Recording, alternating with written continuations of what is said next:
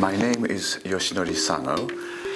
I belong to the major of literature major, and I would like to talk a little about this literature major.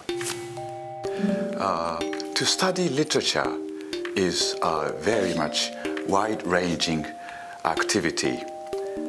In order to understand a particular piece of literary work, you need to know a lot about the background of that literary work.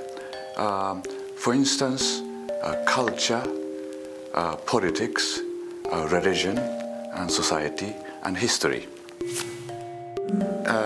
In a short way of expression, we can say that to learn and study literature is to build up a very wide-ranging knowledge, very suitable to the liberal arts education at ICU. I would like to draw your special attention to some of the courses which are especially designed for foreign visiting students, September students.